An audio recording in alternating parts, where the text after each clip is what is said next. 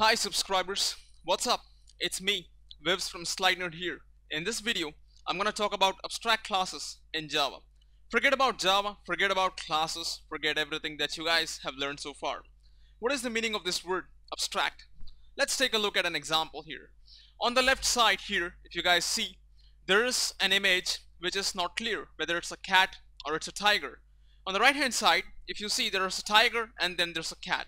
So often this image on the left is what you call as an abstract image. I'm sure you guys have gone to images.google.com and searched for abstract wallpapers all the time. The same way, when you talk about abstract classes, they are classes which are incomplete. So how can you make an incomplete class? Let's take a look at an example here. I have made a class animal, and as you notice, I have a red word here which says abstract. So I have this variable string noise. No problem with that. Every other normal class also has a variable, right? So what is so different about this? Take a look at this method here, abstract void print info.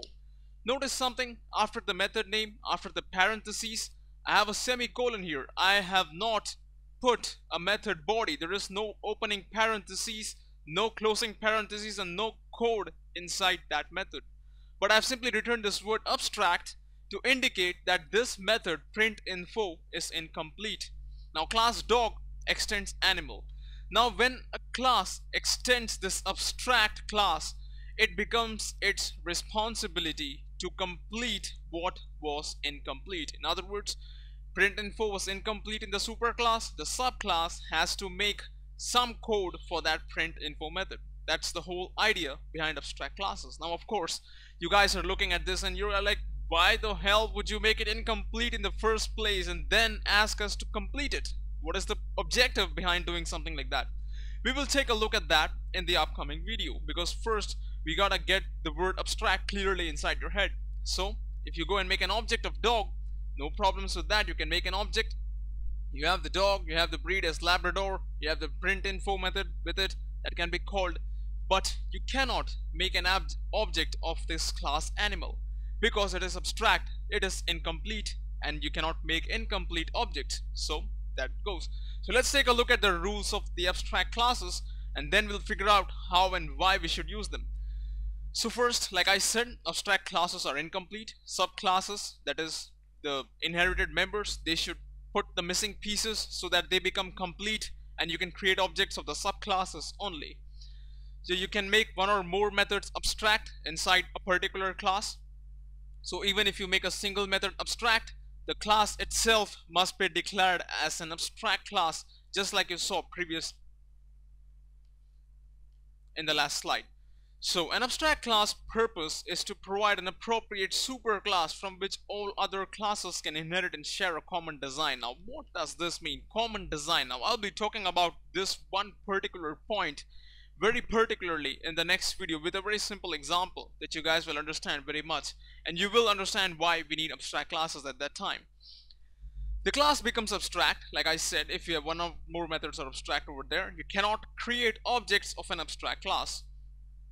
Now subclasses must provide an implementation of the abstract methods or themselves be declared as abstract. So in other words, it is like putting a gun on the subclass head and say, you must implement this method, otherwise you will be abstract or you will be killed, kind of stuff.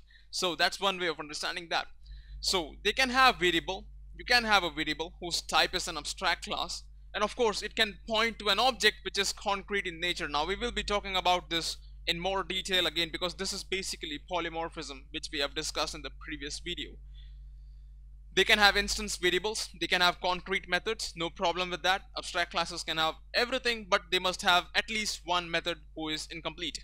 So you can use abstract superclass names to call static methods which are declared inside abstract superclasses. So if your abstract superclass is called animal, you can have static methods being called, like say for example animal.getType kind of stuff. Constructors and static methods cannot be declared abstract. Now you can call static methods. Now there's a difference between the above point and the below one. The below point says that if you have a class, you cannot make its constructor as abstract, and you cannot make its static methods as abstract. Now there are several reasons behind that, and if you're interested, I can let you know about those reasons in the comments. because that's gonna be a huge discussion and I don't want to get into that right now. So these are the basic points that you guys are expected to understand about abstract classes, but there is still one thing you haven't understood, and that is, why do we need abstract classes? Why would someone be stupid enough to make something incomplete? So we will talk about this in the next video. In the meantime, if you guys do like what you saw, please like this video, share this video, subscribe to slidenerd, and let us know your thoughts in the comment boxes below. Thanks for watching. I'll catch you guys in the next video. Have a nice day.